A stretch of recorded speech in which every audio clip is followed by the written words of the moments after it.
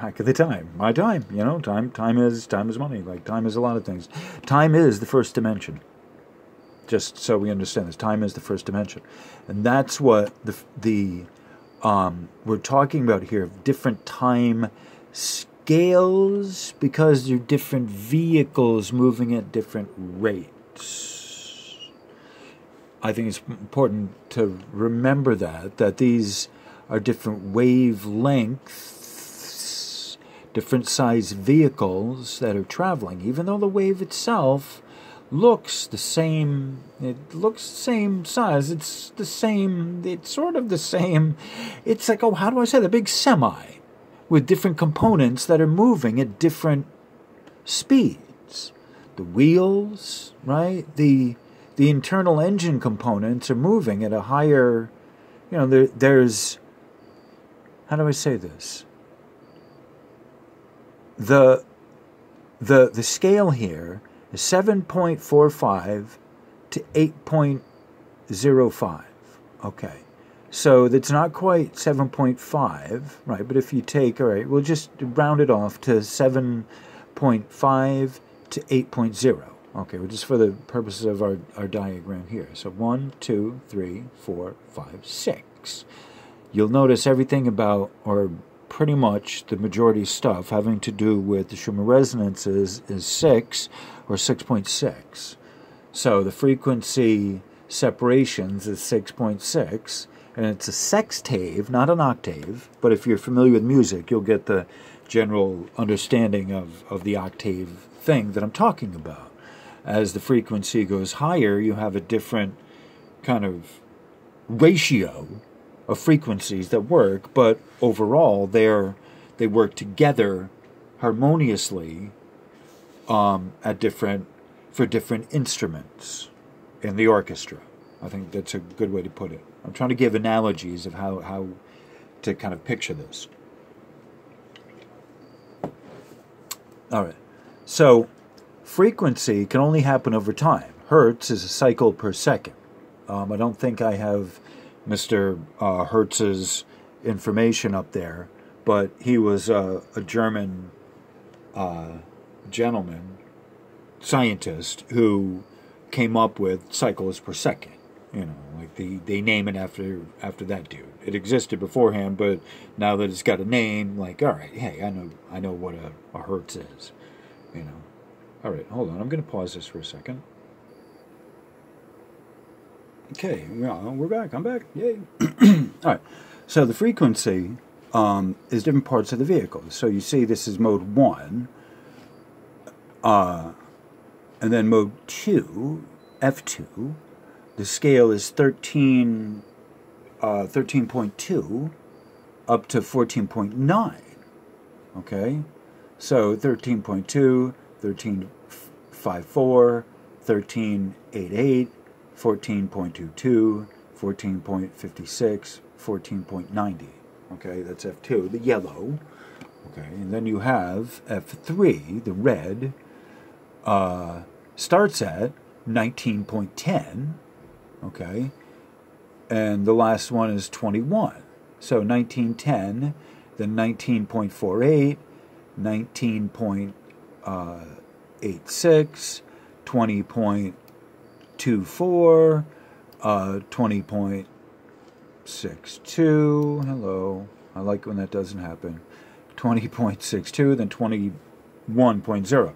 Then over here, these are the big mammy-jammies, the big magnetic, basically these are magnetic frequencies, starting at 24.5, 24.89, 25.26, 25.64, 26.0, and 26.4. Okay. So those are the frequencies of the Q factors. Q factors. All right. So the Q factors, that's basically, oops, sorry.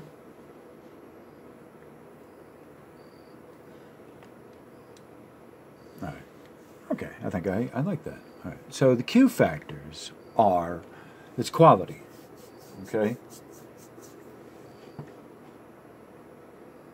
So Q1, this is magnetics, Q1, starts at 4.7 and ends at 7.7, right?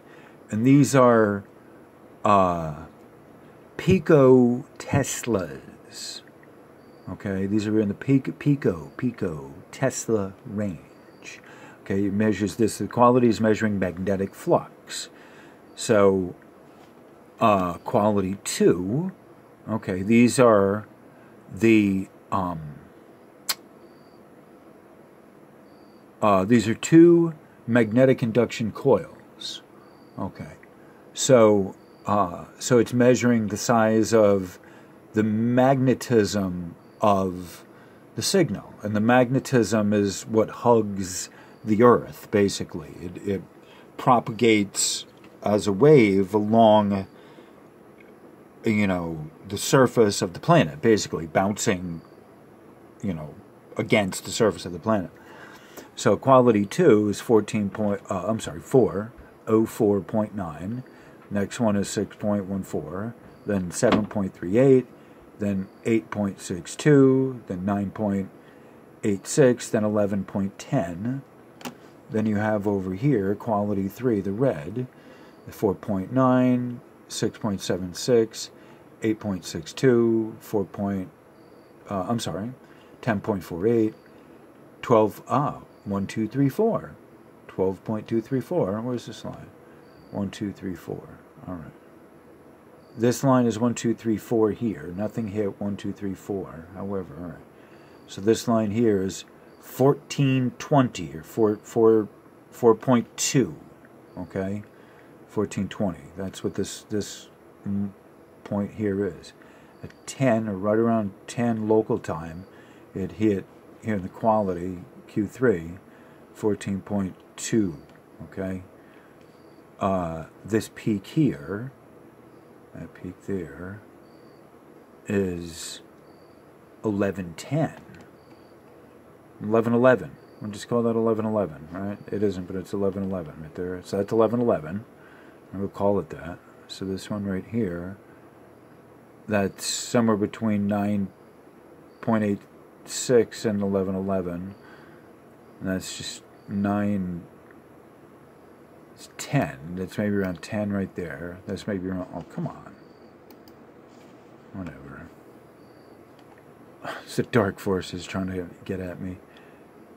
That's 8.62, and that's roughly around 8.62. All right, so that's 1420.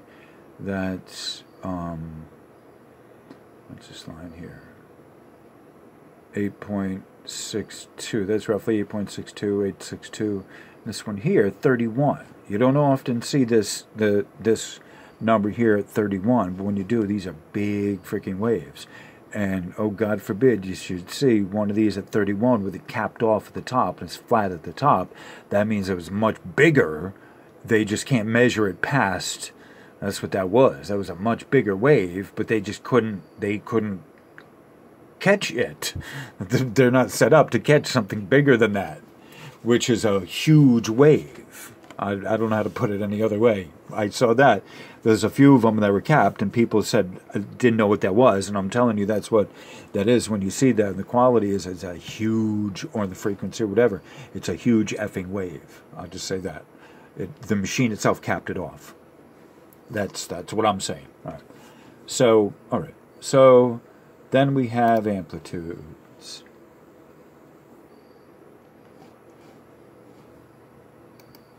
All right. We have amplitudes, which is everyone's favorite. All right. The thing everyone loves pointing out, the amplitudes. Oh my God, it was a spike. Spike in the amplitudes are... there I am. Still here. Oh my God, I threw everything around my desktop. What just happened? Okay. I will go over here now. This is fun. All right. Maybe more fun than for me than it is for you. All right, it's amplitude. All right, it's back to amplitude. All right. So dependencies of the Schumann resonance amplitudes on local time. Local time is expressed in Tom's summer daylight savings time, DLV. There we go. It's plus UTV plus 7. All right. So, all right. So my timer is at 43 minutes. I'm going to end this maybe around 50 minutes, I think, and see what I got. All right. So, okay. So this is the amplitude from Tomsk. All right. So, all right. So you see the chart. It went from, these are electron volts. Pico electron volts. Okay. So that's a pico is a negative, like 0.1 to the negative 15th spaces. That's the how small this is. The planet's magnetic field itself is stronger than this. So this isn't showing you the heartbeat. This is showing you closer to the breath of Gaia, and that is the frequencies. The breathing would be the magnetics. This is more of the intake, I think. I don't know how to put it better, you know. The amplitude is like the intake of breath, and the quality is the exhale. I don't know. I think I'm not sure, but that's maybe the analogy. Anyway, I don't know how good that analogy is, but you understand what I'm saying.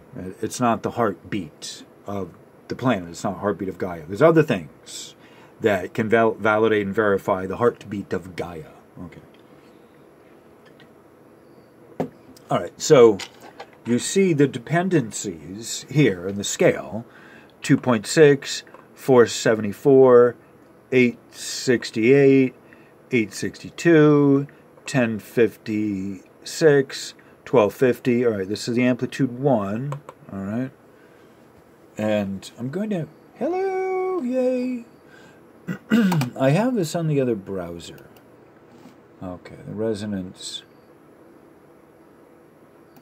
standing wave. All right. So...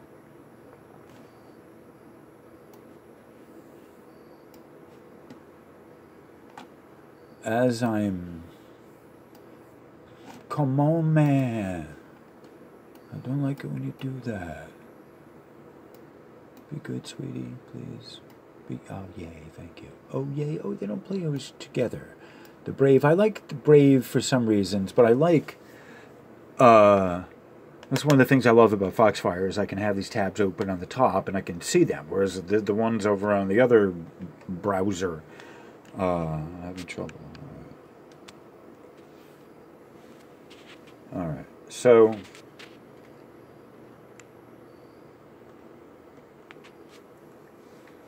I have here... Okay, there we go. Alright, but you get the point. Whatever, this is about as perfect as it's going to get. Alright, so our standing waves here. Alright, so these are our modes. A of amplitude, the height, the tall is the amplitude. The standing height of the standing wave is amplitude. So T here would be T1. Shows here T1 in the yellow. Right there, T1. Yeah, there we go. All right, so T1. Then that's T2. T1 is the white. Okay, that's amplitude 1. T2 is A2. That's the yellow. T3 is a red. Okay. And T4 is our green, which just so happens... All right, so I showed you that. Oh no, we don't want to do that. I don't know what you're planning on doing there, buddy. Half a step ahead of you this time. All right, so I'm just putting this here.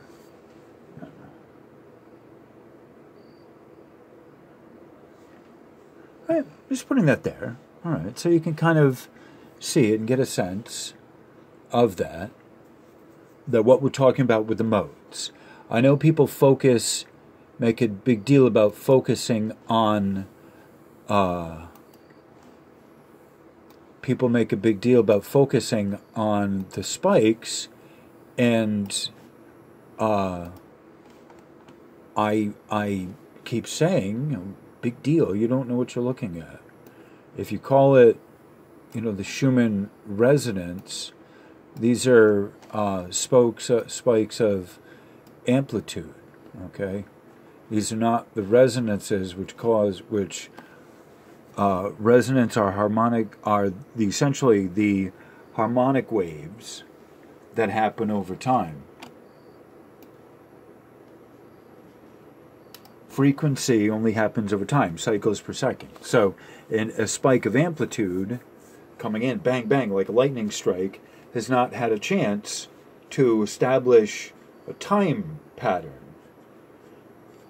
I like when I don't do that. So a lightning strike coming in has not had a time to establish a time pattern. Okay, I think that's important to understand that. And that's what the frequency is, and that's what basically the quality is showing you in on this chart. All right, so I'm going to and segue out with a little house or a little dance music. And thank you everyone for being here, for your comments. And this is the end of part 1. So I still needed to get where I'm going on today's Schumann resonance observations on the Schumann resonances. All right, so on that cheery note, thank you all for being here, and I will talk to you all soon. Bye. Namaste.